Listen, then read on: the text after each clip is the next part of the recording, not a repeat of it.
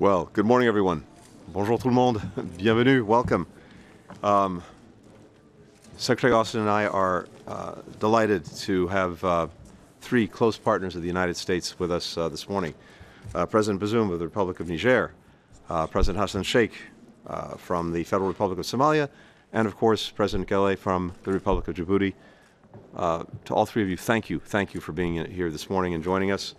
We greatly value the strong relationship with these key partners, as well as their continued engagement and leadership in support of African and regional security.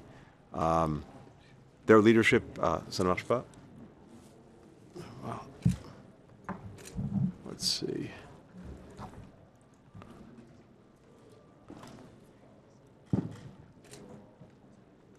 Toujours rien? Ah, excusez-moi. Just simply to say how much we appreciate leadership across the board, including the work to resolve conflicts. Toujours pas? Je vais améliorer mon anglais. Voilà. On peut le faire en français également. Non, si Austin peut-être ne comprend pas français sinon. Well, simply put, we simply want to use this morning to continue building on the close partnership that we have to discuss, in particular, security cooperation and other shared priorities, including climate, health, education, food security.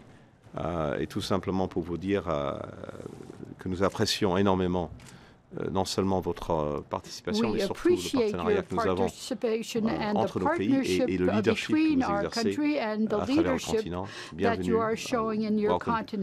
Lloyd. Welcome. Well, good morning, gentlemen. It's really great to see you. As Secretary Blinken said, we're happy to meet today to discuss our long-standing and effective security partnerships. Our work together strengthens peace, security, and governance across Africa and beyond. President Guelleh, we are especially grateful to Djibouti for hosting Camp Lemonnier. That's crucial for countering violent extremism and for supporting maritime security throughout the region. President Bazoum, Niger has proven itself to be a willing and able partner in the fight against violent extremist organizations, and the United States is proud to support you and your Sahel joint force partners. And President Sheikh Mohamed, the U.S. Department of Defense is fortunate to partner with Somalia's courageous armed forces, and will continue to support your government's efforts as you further develop your security forces. So we're grateful for all of your country's robust cooperation with the United States. Our partnerships contribute directly to many of the key goals in our national defense strategy, including defending our country, deterring aggression, and combating violent extremism.